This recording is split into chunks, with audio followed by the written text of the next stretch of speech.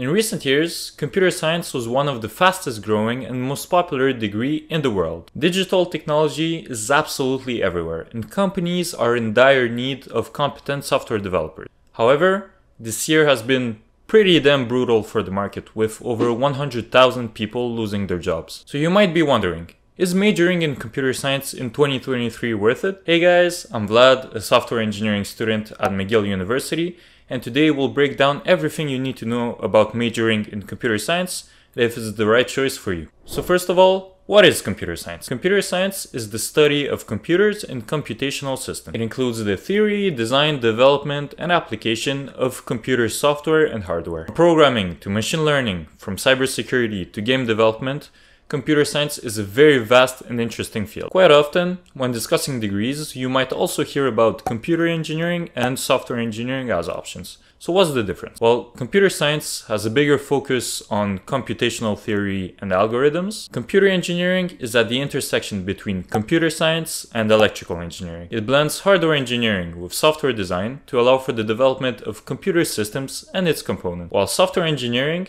my degree, is a specialized discipline within computer science that focuses on building and maintaining software systems.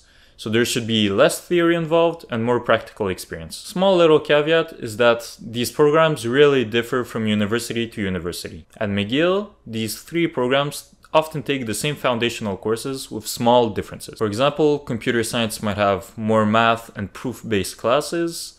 Software engineering might have a bit less math and more physics and electrical engineering, while computer engineering has a bunch more electrical engineering stuff. The good thing is that any of these three degrees open the doors to the same careers. You can become a software engineer, a data scientist, a machine learning engineer.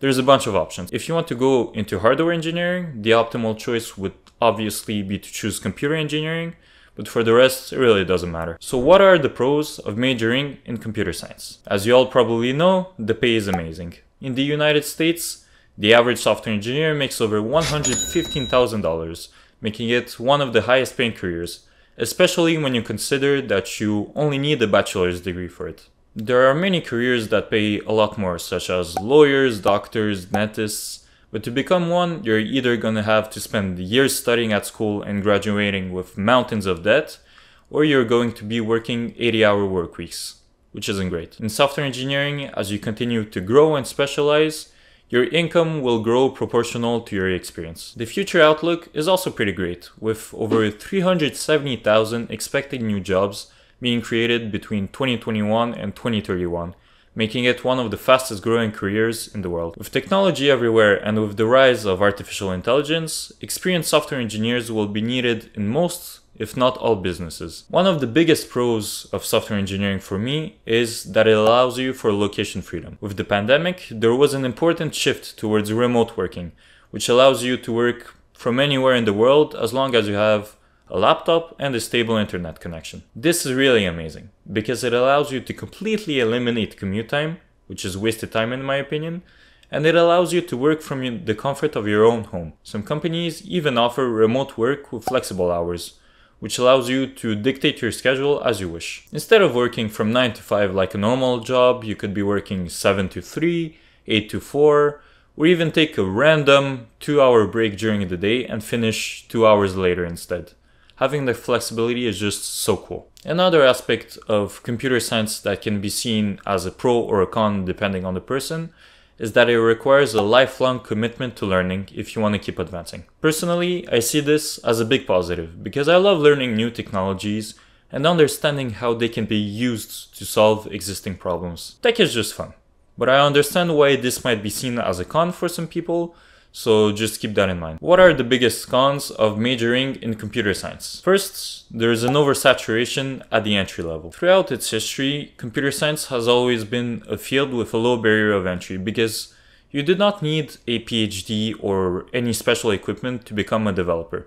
You only need a laptop and a solid internet connection. This led to an influx of new developers who are either self-taught or who are coming from coding bootcamps, creating a lot of competition for entry-level positions. This oversaturation is even more pronounced with the layoffs that have occurred in 2023 because new graduates will have to compete with laid off engineers for entry-level roles. The good thing though is that senior and experienced software engineers are still in very high demand. So getting your foot in the door might not be an easy task, but once you build up some experience, your engineering skills are going to be in very high demand. Another con is that software engineering interviews are a very long and very hard process. After submitting your application for a position, you might get an automated online assessment to complete, which involves solving a few technical questions. You will have to prepare by learning data structure and algorithms and by solving a bunch of lead code problems. If you do well on that assessment, HR will take a look at your resume, and if they're interested, you will either have a technical or a behavioral interview. In a technical interview, you might have to solve one or more questions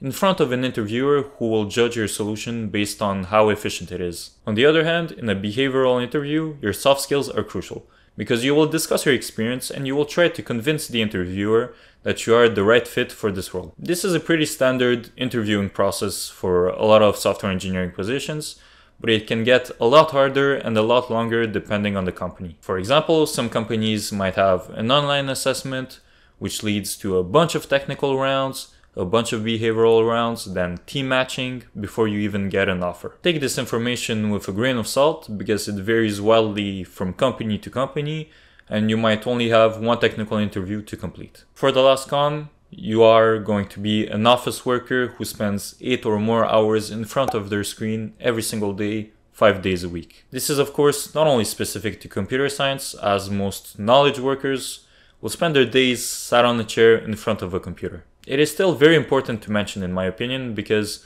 office jobs can lead to a bunch of health problems and a sedentary lifestyle, which isn't great. This is why regular exercise is so important.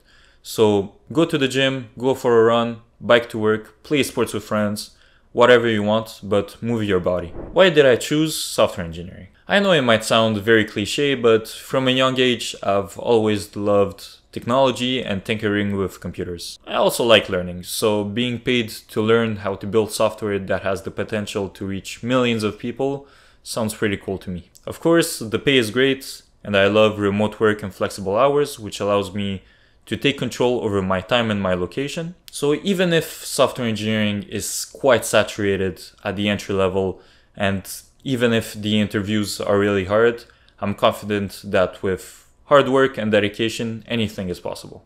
So there we have it. The world of software engineering is vast, challenging, but very rewarding. So is computer science worth it in 2023? I think it is, but you're going to have to find the answer yourself. Thank you for watching, everyone. If you have any questions or thoughts about computer science, leave them in the comments below and I'll do my best to answer them.